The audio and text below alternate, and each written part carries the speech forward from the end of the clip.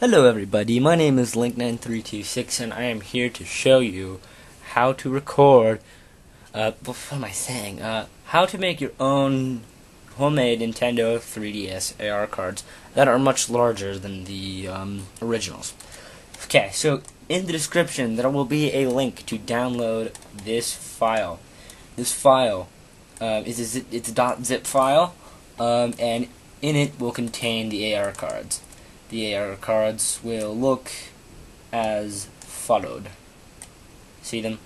And I've gathered, this is a file I've created and is available for download. So download them, and here they are. Next thing you're going to need to download is a program such as let's see, looking for it. It's called GIMP 2.0. Go extra large icons. GIMP 2, no, hold on, large icons. GIMP 2.0. You're either going to need a program like this, or you're going to need like Adobe Photoshop, or something like that, but GIMP works the best. So go ahead and start up GIMP.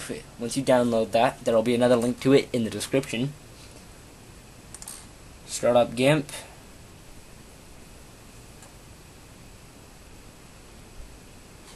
Why isn't it starting up? Oh, here it is. GIMP 2.6. Come on. Work with me. There we go. Okay, once you've got GIMP, start it up. Oh, come on. It always runs slow at the startup, but it's a very nice program. Here it is. Okay. Let's kind of make you a little smaller.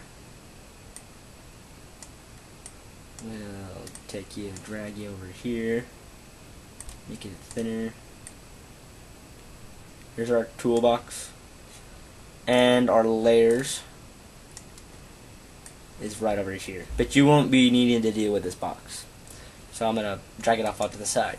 Okay, first thing you're gonna do, and I'm gonna move the toolbox too, because we're not gonna need it for now. Okay, you're gonna hit File, New. And here's where the thing is. You need to change this to inches. Change this to width of 8.5 and a height of 11. And then this button also here needs to be portrait. Okay? It's very easy. Very simple. We're done. Okay, we hit OK. And there's our little output. This is what we are working with. Shrink that a bit more. Okay.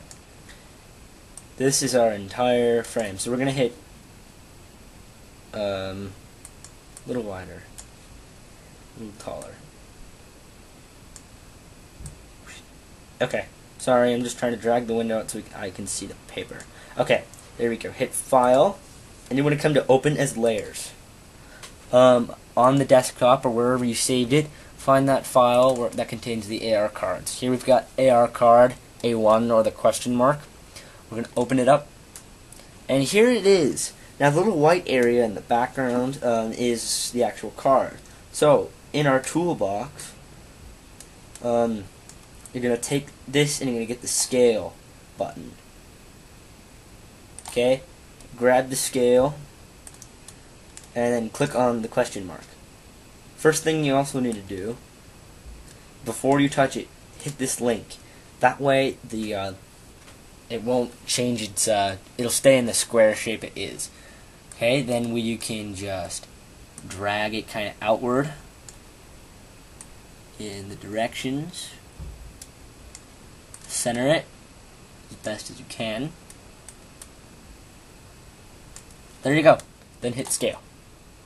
And you're done. Then just hit File, and then print it. Once you've printed it, you will be finished. Now, it might come out a little fuzzy, but it will still work. Let me give you an example.